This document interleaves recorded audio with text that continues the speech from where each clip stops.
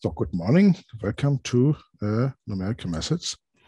And we are maybe still a bit in our session on the Monte Carlo method, but we started a new chapter, namely the one of random number generation. So random number generation can be viewed as an independent topic. Yeah, let's generate a sequence that closely mimics random drawings of a random variable. But clearly our application is the Monte Carlo approximation. So our application is that we know that this running sum, say some f of xi, well, approximates the expectation, and then we took the special version where xi are uniform on 0, 1, so it approximates the integral f of x dx. And we could see that we easily could move to higher dimensions. Well,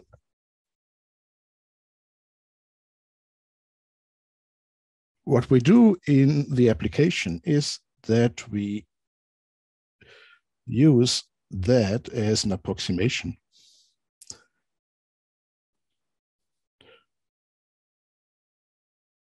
So this is approximately the integral. And we plug in a single event omega such that on the left-hand side, this is f evaluated on my random number sequence.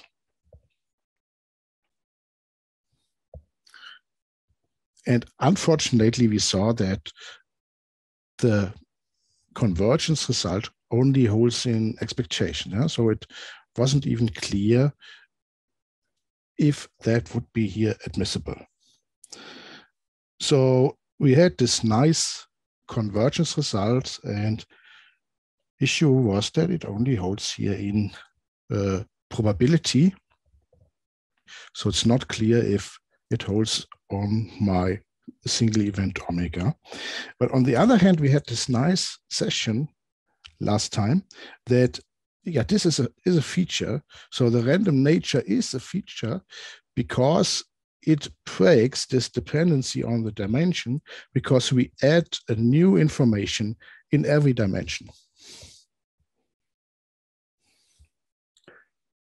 Okay, so the surprising result that we will see today removes this in probability, and we will get a pointwise convergence result or a pointwise error estimate.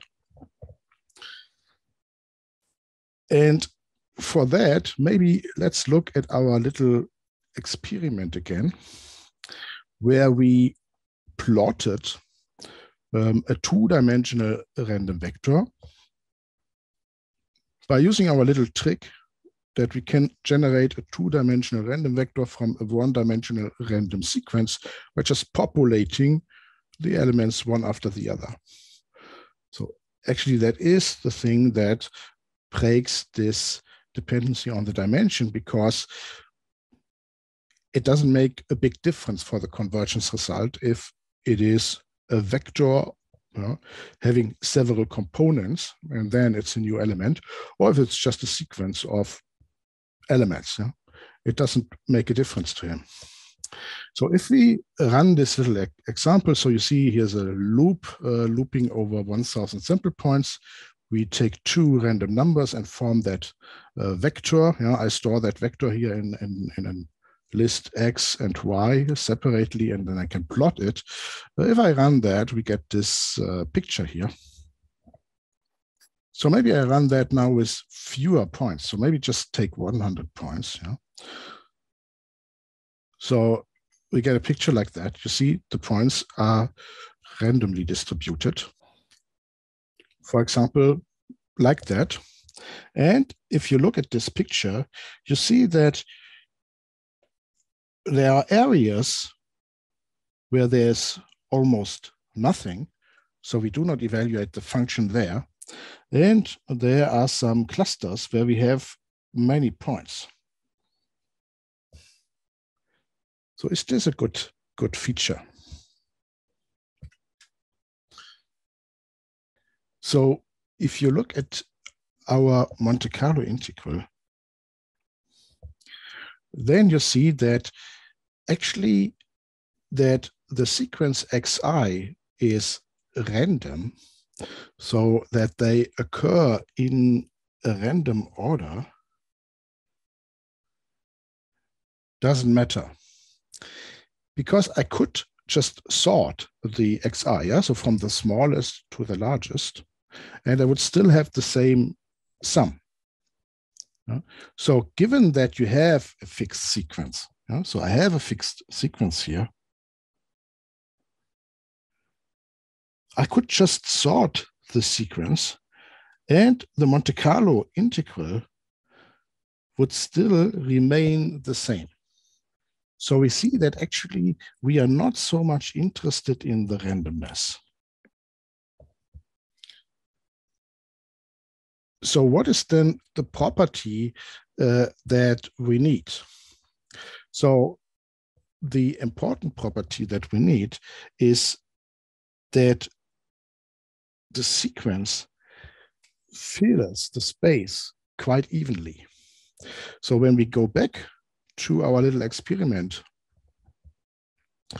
here with the random points, actually, I would like to avoid such things, that we have areas where there's maybe nothing and there are clusters where we have maybe many points. Maybe that's not a good property.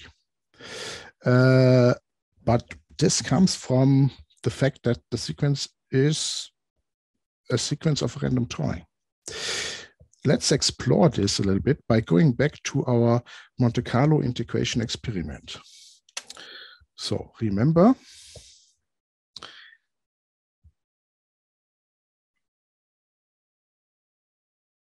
we already implemented two different integrations.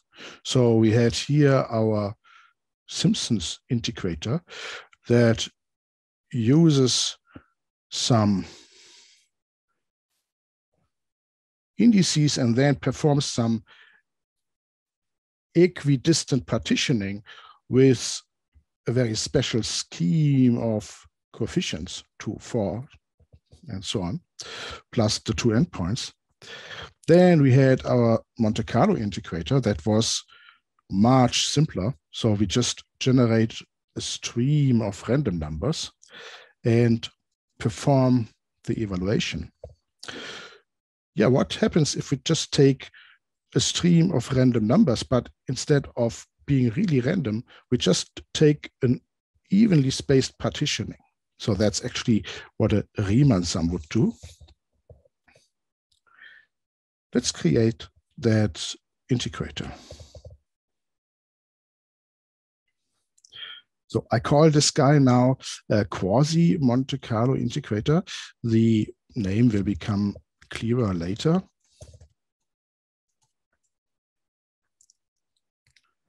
It is not a quasi Monte Carlo integrator, but yeah, to some extent, it is maybe one. I would like to implement my interface integrator. So I have to implement this method here. And as a field, I need the number of sample points. So it's very similar to here what the Simpsons does.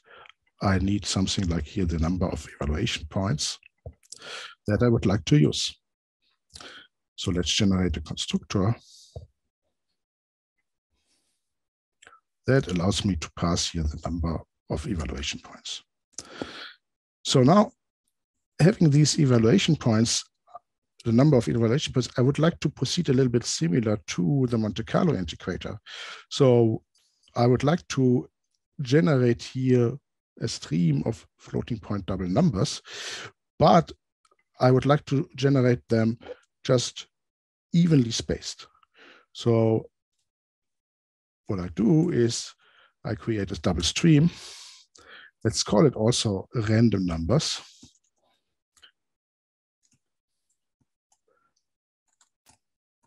But now I take a stream of integers, so indices, from 0 to number of evaluation points not included. And then I apply the following map. So this should map, this is a stream of integers, this should map to a floating point double number. And the map that I would like to apply maps the index to, say, just the index times and then 1 divided by n. So 1.0 divided by number of evaluation points.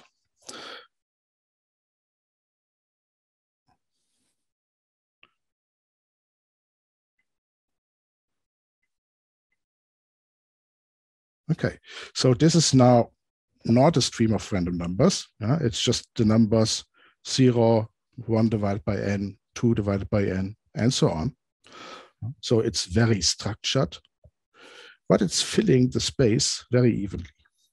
And now I go back to my Monte Carlo integrator and just do the same that we did here. So I calculate the sum, and I return the sum divided by the number of evaluation points. Well, if the integral domain is not from 0 to 1, then I have to adjust for that. So I define here the range, which is the upper bound minus the lower bound.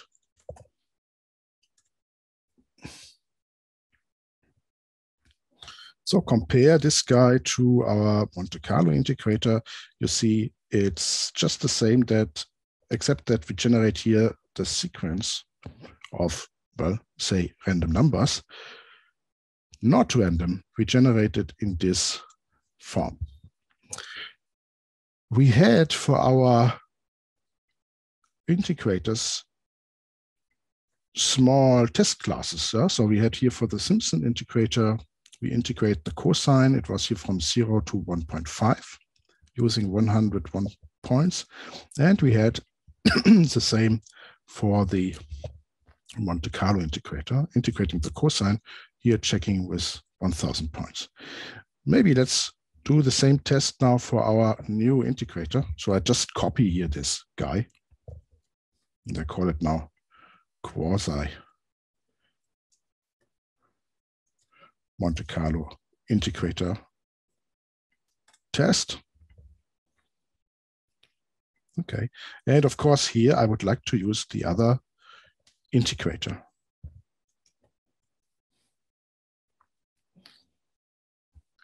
Okay, so I'm using 1000 points here. Maybe let's run now the 3 tests on the cosine. So if we run the Simpsons method, we get with 100 points a very good result. Okay, it's because the method has this very special structure. So let's run now the Monte Carlo integrator, the one using here the Monte Carlo integrator, so using the true random number sequence. Okay, if I run that guy, okay, so we get here, well, an error of 0.004. So maybe I use here 10,000. This is a 10 to the power of 4. Yeah, and you get approximately a 10 to the power of -2. Yeah, so 1 divided by square root of n, approximation error. Yeah, so that fits somewhat to our expectation. Maybe we use maybe a 6 here, a 10 to the 6 as the number of sample points, and I get, well, I would expect a 10 to the -3. Yeah, it's square root. Well, I'm a little bit better, 10 to the -4. Maybe I use an 8.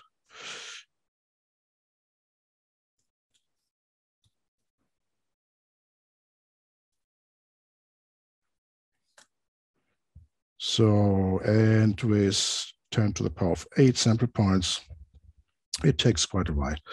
We get a 10 to the minus power of 4.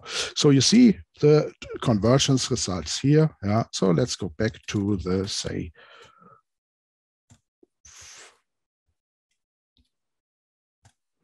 10 to the power of 4 sample points, 10,000 sample points. Okay, so that is our Monte Carlo. So now let's have a look at here our quasi Monte Carlo integrator, also using it with 10,000. So I have here the same test now. You see, the only thing changes here the quasi Monte Carlo integrator. So I use now the integrator that uses here this very regular placing of the numbers. So let's run this test. So here he always prints the class that we are testing. So let's run that test. Okay, and that's a 10 to the minus 5. Yeah, we would expect 1, 2, 3, 4, a 10 to the minus 2, 1 divided by square root, but we get a 10 to the minus 4. So it looks much better. So let's take a 6. That's approximately a 10 to the minus 6. Let's take an 8. That's approximately a 10 to the minus 8. So it looks as if this guy has convergence order 1 divided by n and not 1 divided by square root of n. So this guy converges much better than our Monte Carlo integrator.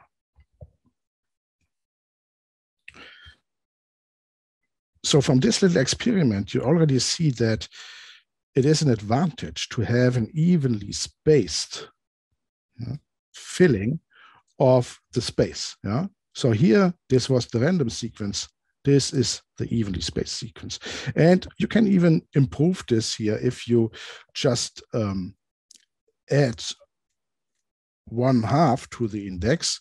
So instead of taking always the left point, you take the center point. That would even improve this convergence. So before it was a 10 to the minus 9, now it's a 10 to the minus 16. So this is really a huge improvement.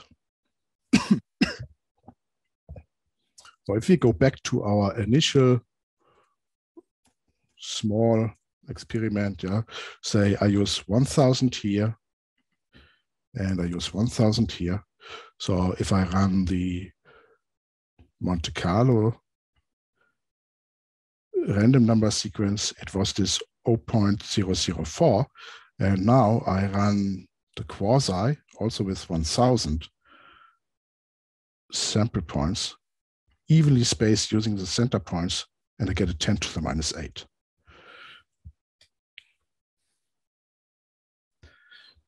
This here in the script is the code session I just did with you.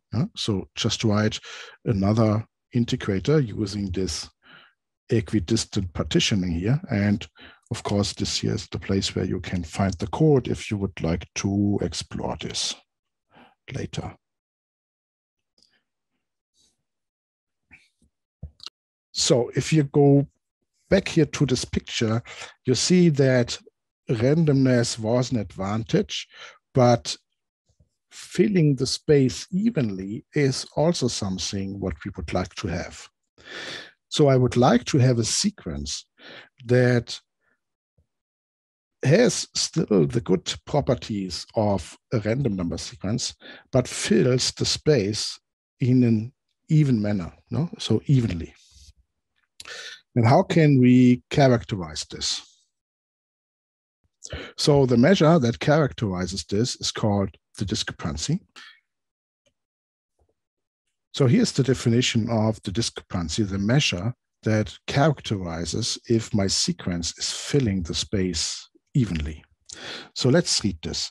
So I'm considering here my unit hypercube, so 0, 1. So I'm in d dimension to the power of d, and I have a sequence in this unit cube. And now I define the discrepancy, which is a function of this sequence, so all the numbers, as, okay, so what's that? So let's work from the inside to the outside. I consider in my unit hypercube endpoints A and B. So these are now vectors. So this actually then defines a rectangle in 0, 1D.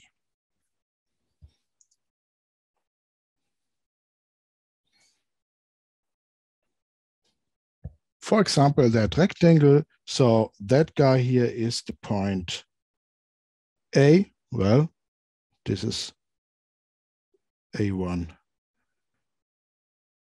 A2, yeah, the two coordinates, and that guy here is the point B, with the two coordinates B1 and B2. So I define this rectangle by looking at these 2 points. Then I count the number of points that are inside this rectangle. So take the set xi for which xi is in the rectangle AB. So I just count the number of points that are here in this rectangle. 1, 2, 3, 4, 5, 6. I have 6 points.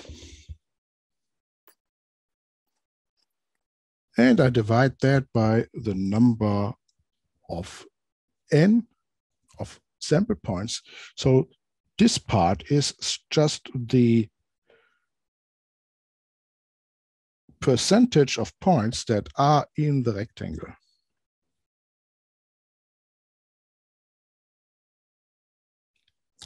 So and now I would like to have a measure that characterizes, are we evenly spaced? Yeah, so how many points would I expect in a rectangle from A vector to B vector? So, well, this is the cube 0, 1. So the whole cube has volume 1, 100%. So it's just the volume.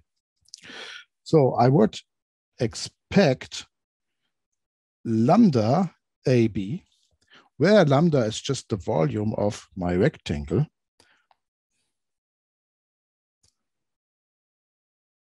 percent points in this rectangle. So I just compare here this with the volume.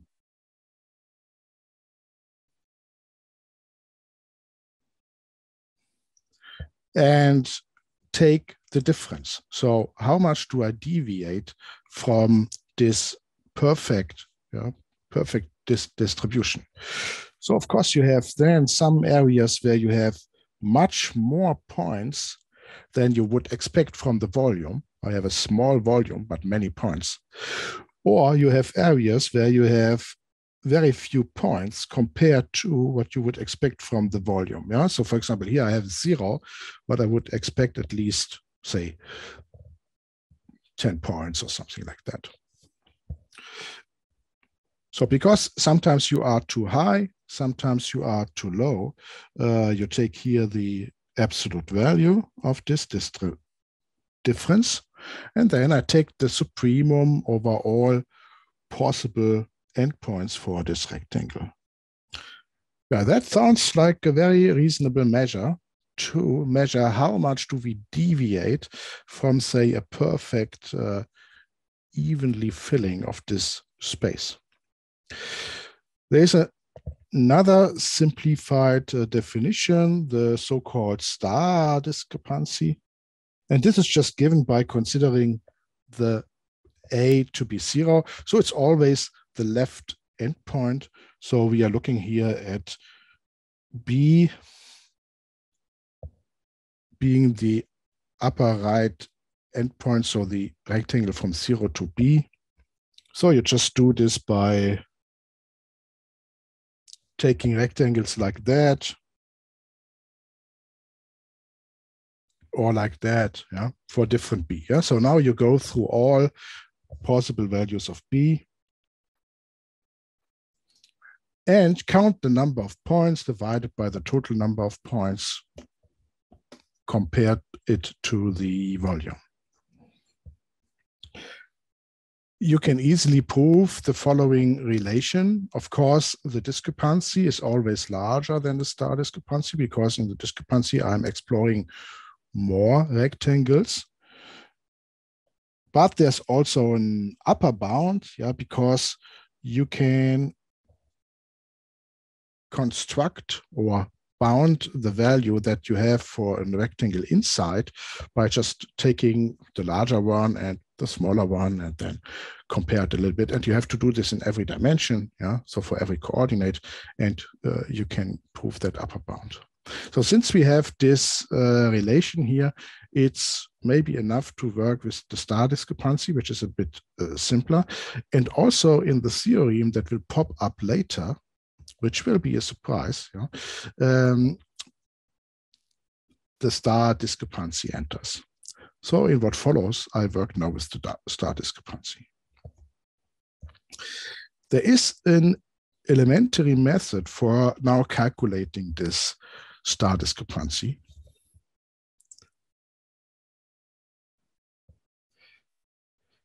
Because in the definition, I have the supremum over all possible rectangles. Yeah? If I use the star discrepancy, it's the supremum over all possible points, B. Yeah? I have to calculate the difference of the number of points in that rectangle and the volume. But of course, if you move B a little bit and you do not cross a new point, it's just a linear function. Okay, because the counting of the number of points that are inside this interval doesn't change. Maybe I go to the definition. Okay, so here. So why is that? So because if I modify here the B, yeah, let's use A equals 0, then the counting only changes if I cross a new point. So that here remains a constant for some time until you cross a new point. So until a new point falls into the interval or until some point has fallen out of the interval. But this function here changes multilinearly. So if you just move one coordinate, it changes linearly. So you see that the discrepancy will then be a multilinear function in each coordinate, and it just jumps at the points where you cross a point, a sample point, so where a new point falls into the rectangle or falls out of the rectangle. And since I'm looking for the supremum, this is attained at the jump points. Yeah? So either the highest point or the lowest point. So it's just enough to look at the rectangles which are shortly before or shortly after I cross a point. So this looks a little bit clumsy, a little bit complicated here, but what we do now is the following. I have a sequence x1 to xn in my hypercube, and I now define the set of coordinate sequences. So the gamma j is the set of the coordinate, the j's coordinate of my element xi, for i's running from 1 to n. So just the projection to the coordinate. And then I also include the 1. And then I form the set of points. So this here is also a set of points.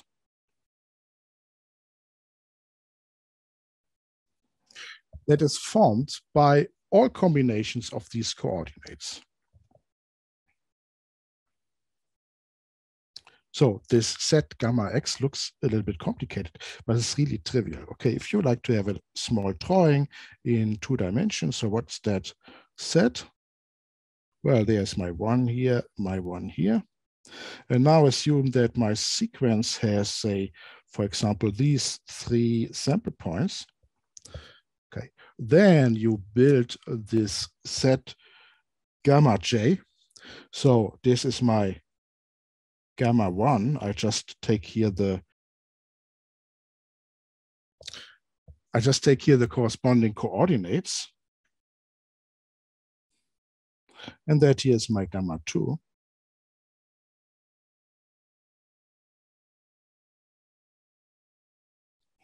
Maybe make this a bit nicer. So these guys here were now my original points. But now I construct the gamma of x by taking all the intersection points. So we take also this guy, this guy, this guy, this guy, this guy, and that guy. And note that we also include the boundaries. So I have the 1 here and the 1 here. So we also take the intersection points with the boundaries.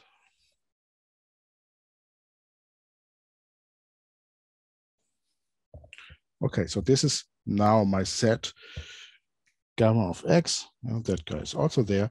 And you just need now to check this measure. So this, for a single point, this difference of the volume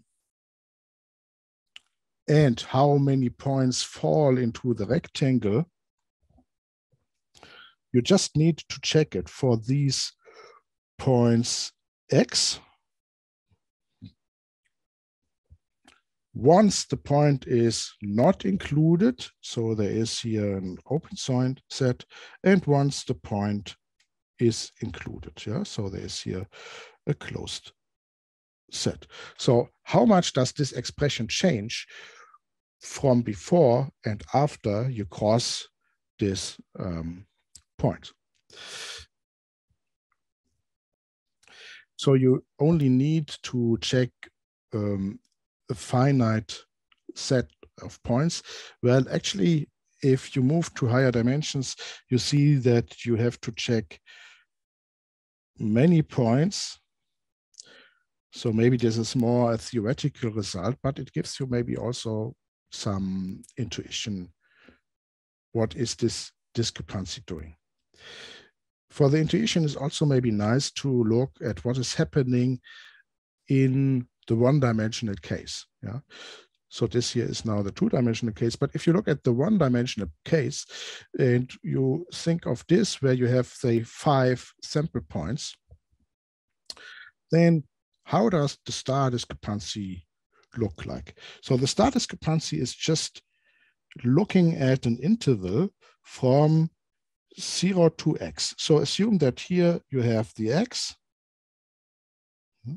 Then I count no point in this interval. So it's the interval from 0 to x. I count no point in this interval. So these two guys here are 0. So it's 0 divided by n, regardless if I include the x or if the x is not included. And the other part is the volume. So since you take the maximum, it's actually the first part. So it's this part here. The volume is increasing linearly.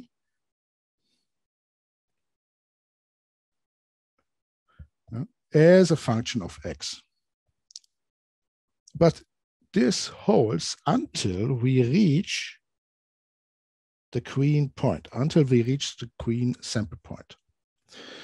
Then this guy jumps to a 1 divided by n once we have crossed the sample points. So this guy is 1 divided by n if we are at an x plus epsilon, because the x is not there. And this guy here is a 1 divided by n once we are at the x. So we will jump with a minus 1 divided by n. This minus 1 divided by n comes now from counting the point. We jump with a minus 1 divided by n if we are after the point. So that means the point here still belongs to the point x. So for x, it's still a 0 here. So I just look now at the first part of this maximum here. So if you like, we are now plotting this part here. Okay, so I move up, and this point belongs, and then we jump down, and this point here is not included. And then I increase x, and we have again the linear function. So I increase x again, and I have again the linear function until we reach the next point. It's the 3. And then this one will jump from a 1 divided by n to a 2 divided by n, because now 2 points are in the set. So we will jump down again, and the jump that we have is another minus 1 divided by n. This guy belongs to the set. This one does not belong to the set. So now let's go on, and you have this nice picture where now I'm just plotting here the part that is here on the left.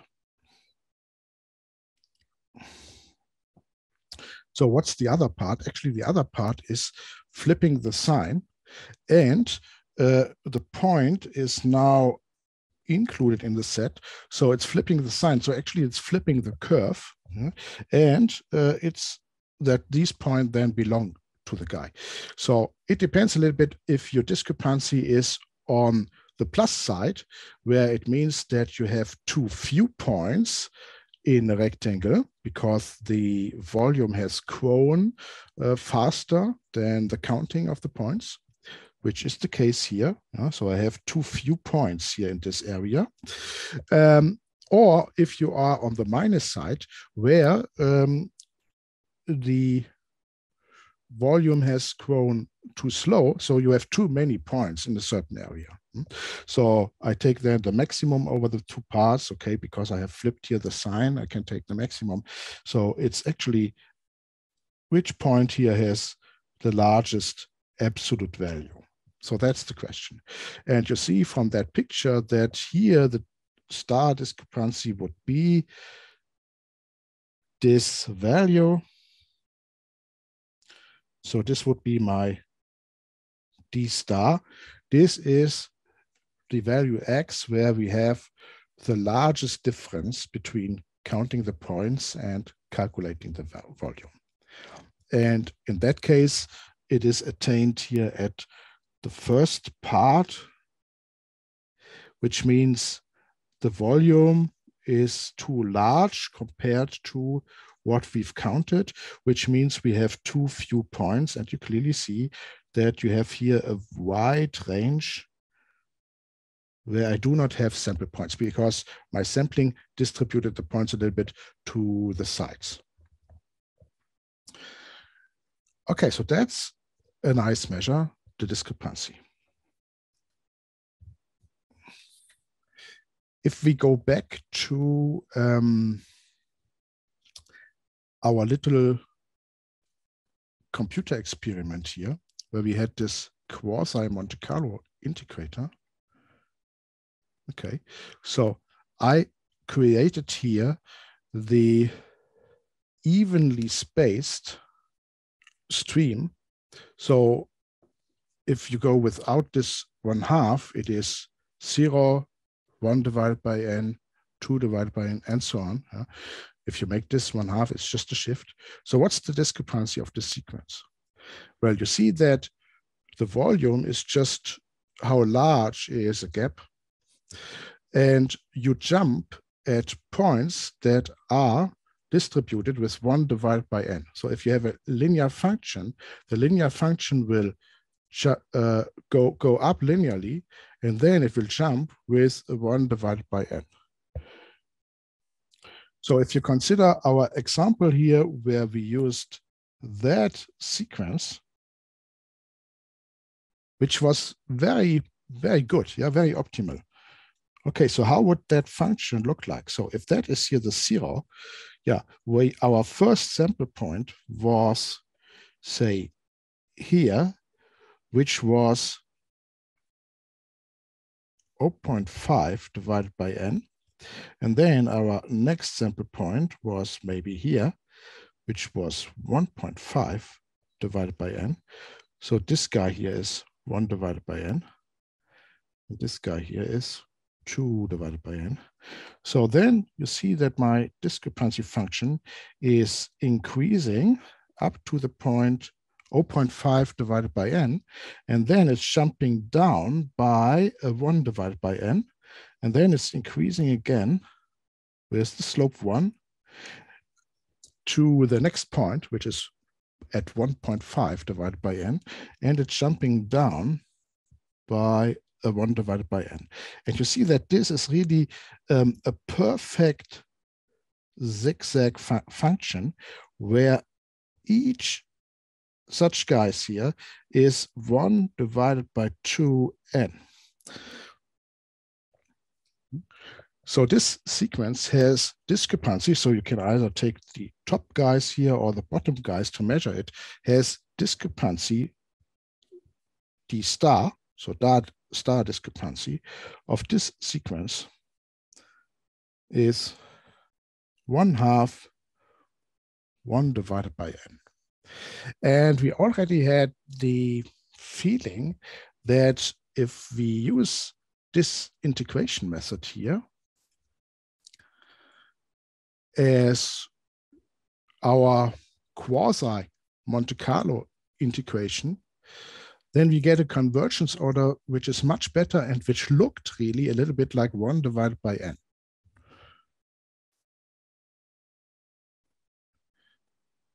So indeed, there will be the result that if you take a sequence of random numbers or whatever numbers, then if you take the Monte Carlo integral, so you do as if it would be the sequence of random numbers, then the error estimate is bounded by the discrepancy of the sequence. So the 1 divided by square root of n will be replaced by the discrepancy of the sequence. And that's an amazing thing. Okay, so we are a little bit on a journey where in the end, we can replace this improbability by characterizing the sequence. And this guy here, our 1 divided by square root of n, will be replaced by something that characterizes the discrepancy. Actually, it will be replaced by the discrepancy. But there was a second ingredient here in this estimate. And this ingredient is, apart from something that is related to the sequence, there's also something that is related to the function f. So how does the function f behave? Remember that if I take just 1 point, actually the integral is perfectly approximated by 1 point if the function is constant. So I need a second ingredient that characterizes the variability of the function. So, but now this sigma is here the variance. It's something related to that xi is random. If I would like to move away from random, I have to do something else. Also recall that for the Simpsons rule, we had something that related to the fourth derivative. So somehow I need a measure that characterizes how does the function f vary. So that's my next ingredients, the variation in the sense of Hardy and Krause. So I would like to have a measure that measures how volatile, how much variance is there in the function. So the other factor in the convergence rate result was characterizing the variability of f.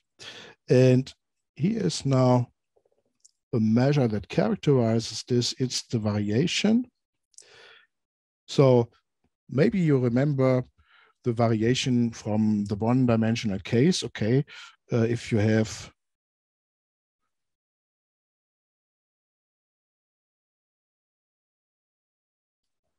for example, this function here in one dimension, okay, what do? You just count where you have an upward slope here and where you have a downward slope here. And you just need to count this separately. So what you do is you calculate the integral f prime of x dx. So if you calculate that and f prime has a sign, it's just the f of x. Yeah. So, but since I do not want that upward and downward is canceling, I add an absolute value here. So maybe you remember that this is the variation of a function. So you just add the upward to the downward without the sign. And now I need something that corresponds to this, but I have a function in d dimensions. So now my f is a function on the unit cube, the d-dimensional hypercube 0, 1 to the power of d. So in order to define this, I have to look at the variation in every dimension, in every coordinate. Okay, but there could be a dependency that if you move into one coordinate and look at how does the variation change in that coordinate. So for example, here is now viewed from the top. Yeah, this is x1 and x2. And you now would like to define something like that here along the line x1. So for, say, a fixed x2, you would now fix x2 and just integrate, differentiate with respect to x1, take the absolute value and integrate here along this line. Then, of course, it can be that if you move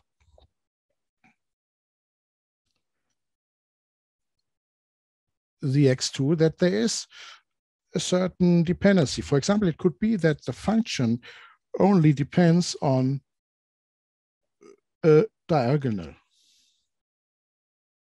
Okay, that lies there. So you also have to check how does the first derivative change if the other value changes, which is the cross derivative, which is the second derivative. So in higher dimensions, we need also the other derivatives of the functions. So this looks a little bit complicated here, but what we do is the following. We define a function v superscript k, and this v superscript k is actually the variation when we just fix ourselves on k coordinates, namely the k coordinates that are specified here with the indices I1 to Ik. So assume you are in 5 dimensions and you would just look at a function that depends on 3 coordinates, so v superscript 3. Well, it could then depend on dimension 1 to 3 or 1 to 4 or 1, 4, 5 or whatever. So you look at all those functions where you restrict the function f on the coordinates I1 to Ik.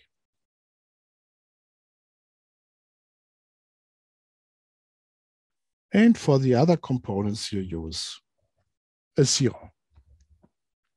So that means instead of looking here at my plot, I just look at what happens in the x1 direction, and I fix x2 to be 0.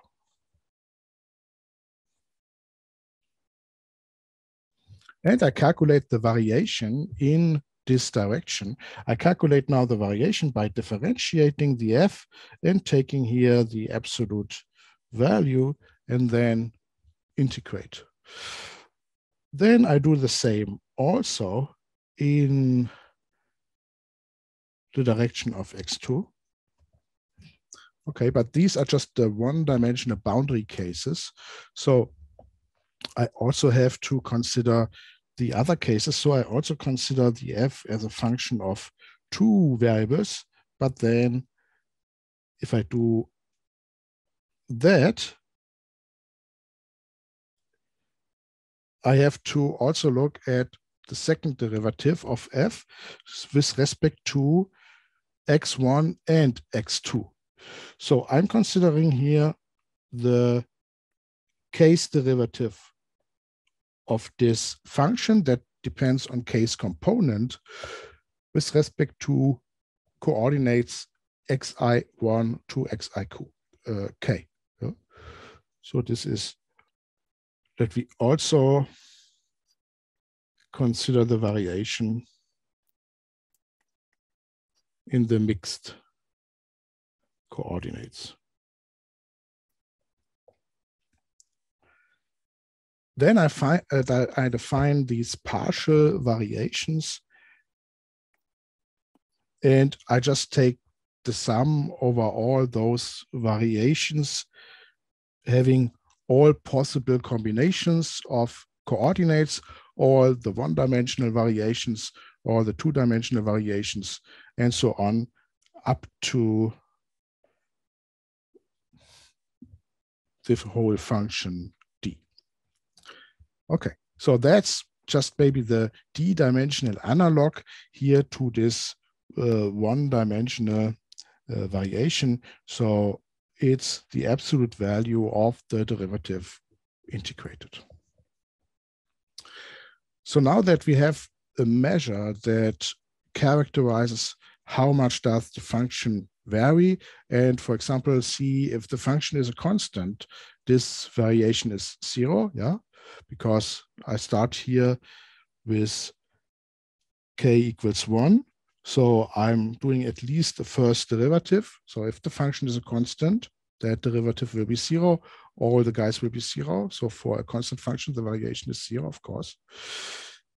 Now I can put the two parts together, and we get the very nice Koksma-Hlawka inequality that now replaces our convergence result.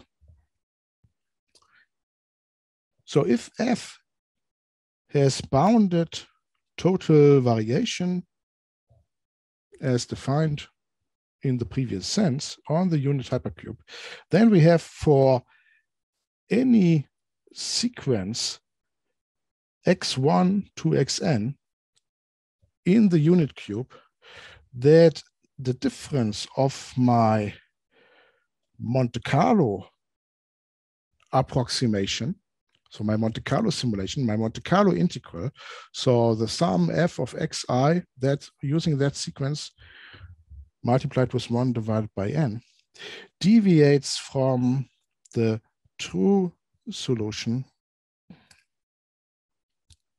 This can be bounded by, and wow, that's now nice, the variation of the function multiplied with the discrepancy of the sequence.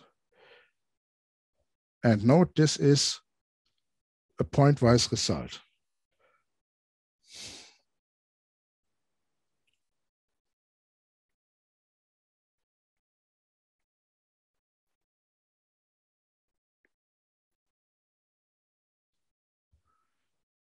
Okay, so that's nice. This replaces now our Monte Carlo convergence result.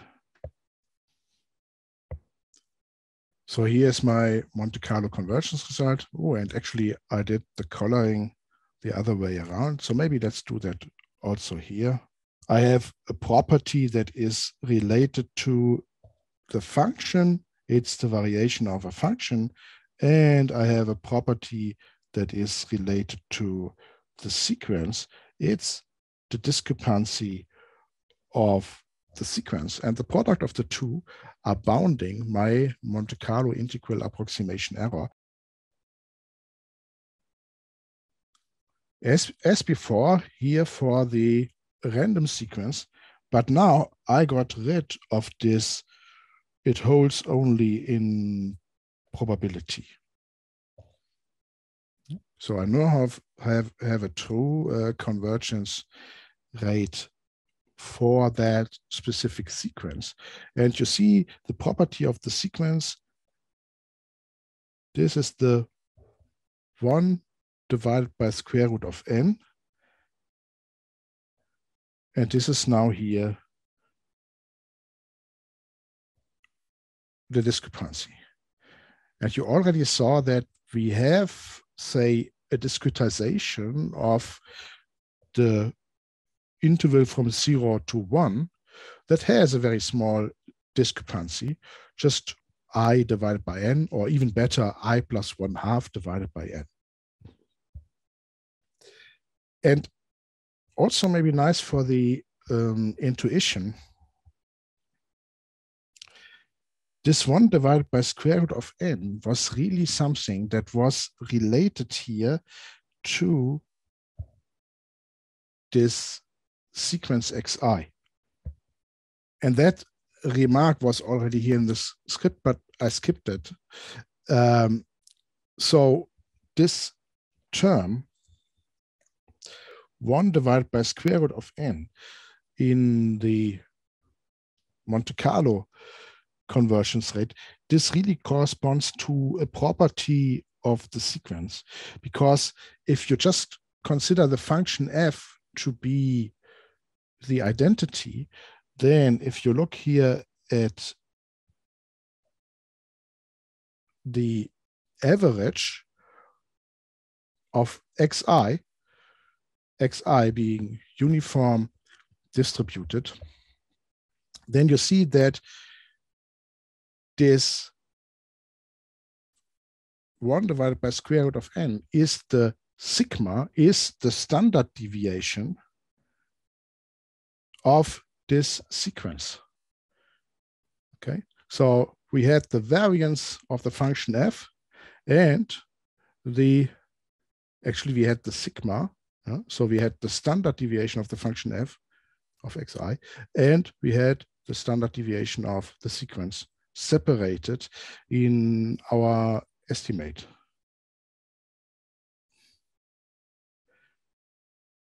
So that here was the standard deviation of the function characterizing the function f, and that here was the standard deviation characterizing the sequence.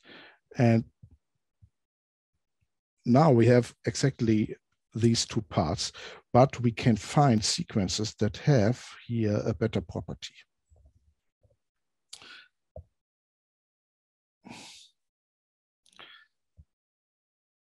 Even more striking, this bound in this theorem is sharp.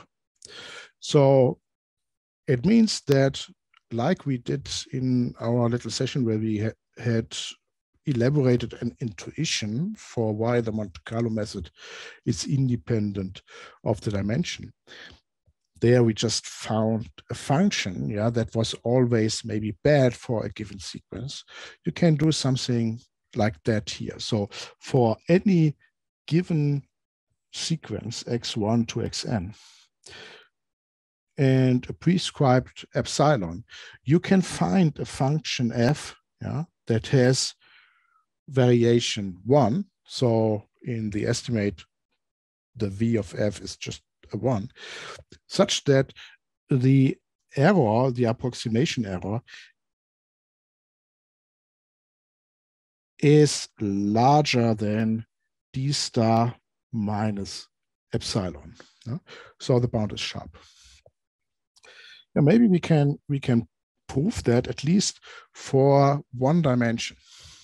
Because here with this picture, it's maybe easy to see. So first of all, assume that my sequence is ordered. So I have an ordered sequence, and assume that it attains the discrepancy in a point xk. So we already know that in our example, this here was the star discrepancy. So this here is xk. So it attains this. And in my definition of the discrepancy, there were two terms. There was the lambda minus the ratio of the points in the interval, and there was the ratio of the point in the interval minus the lambda with the point included, the other one with the point excluded.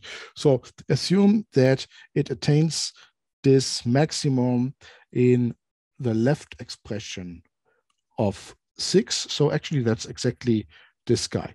The other guy works the other way around, because now I will construct a function that comes from the left. If it is the other guy, you construct a function that comes from the right. Yeah, it's just the same idea. Okay, so what's the discrepancy? So I know that the discrepancy is attained in this point. Yeah. So the discrepancy is lambda of 0 and xk. Okay, that is just xk. Minus, okay, how many points are in this interval? So it is 0 to xk not included, intersected with my sequence. So I know that this is a k. Yeah, there are k points before, because my sequence is ordered. So this here is a k divided by n. Sorry, a k minus 1 divided by n. Yeah, there are k minus 1 points before. So we know that the star discrepancy is exactly xk minus k minus 1 divided by n. So now I define a smooth function that is equal to 1 shortly before that point. So maybe I take here a small epsilon.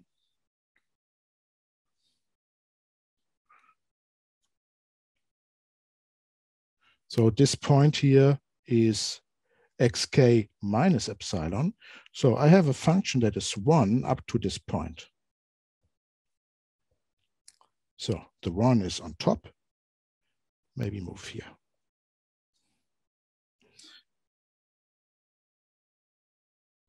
And then the function should be 0 after xk. So the function is 0 here.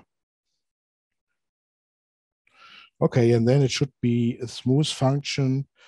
Yeah, so maybe you just go down here. Okay, like that. So if you take that function, the variation of this function is clearly 1. Yeah, it just makes a single jump from 1 to 0. So I have that the variation of the function is 1. And now look at the error. So integrating this function f,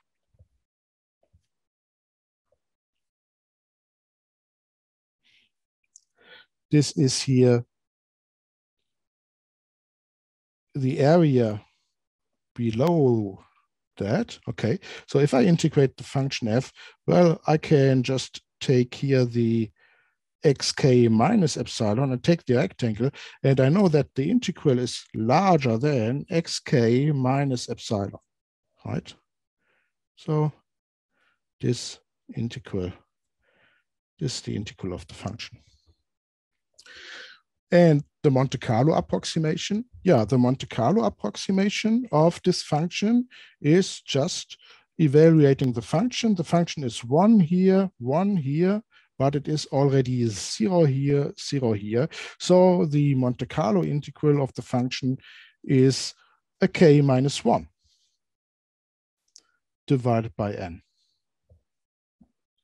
So you have the xk minus the k minus 1 divided by n, that was exactly the discrepancy, minus the epsilon, because we forgot this part here. So you see that the error that we have is larger than d star minus epsilon. Okay, so now for your script, maybe a little bit nicer drawn, the proof that this bound is sharp. So you see that it's really the thing that you can construct a function that has its variability in the region where you do not have sample points. So if we go back to this picture, yeah, you see that this guy here is a problem because you could construct a function that has a lot of stuff going on there, and your Monte Carlo integral wouldn't recognize it. Okay, so now the summary is that we would like to have a sequence that has low discrepancy. So we started this journey by, well, making a strange, almost useless approximation of the probability. And we found our Monte Carlo integral to have this striking property that the convergence is independent of the dimension. But now it looks a little bit as if we go back, yeah, and just want to find a sequence that is no longer random. And how do the two things fit together? Well, my sequence 1 divided by n has a disadvantage.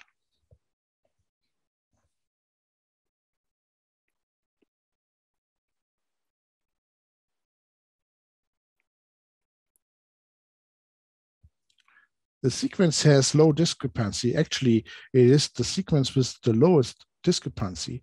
But whenever you change the number of points n, you have to generate a new sequence.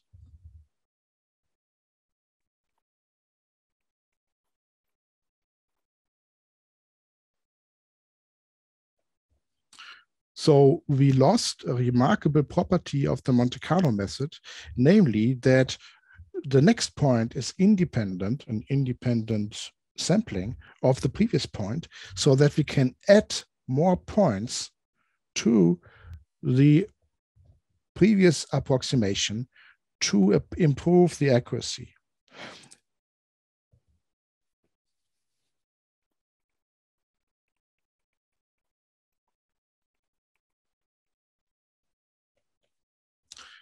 So what I would like to have instead is an infinite sequence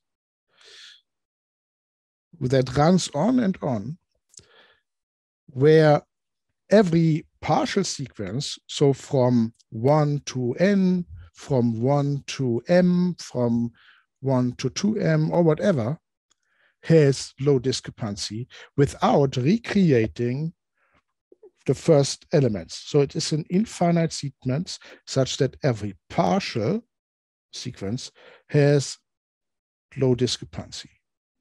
And that's something completely different. And that's not what we have here.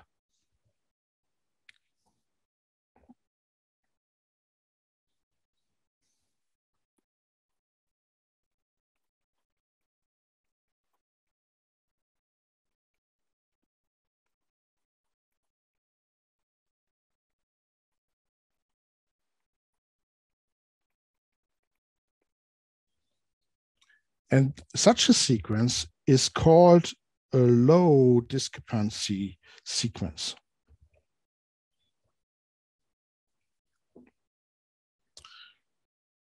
So that's now the next section. We will discuss how we can construct sequences that have low discrepancy. And then we suddenly combine the nice properties of the Monte Carlo method. We have an infinite sequence with a convergence rate And the nice properties here of the low discrepancy sequence and the Koksma-Hlawka inequality that we have a pointwise convergence rate.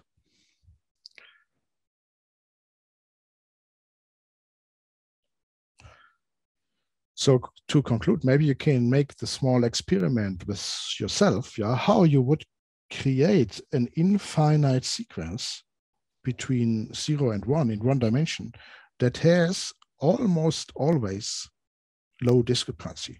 So of course, if you choose the first point, you would choose maybe the center point.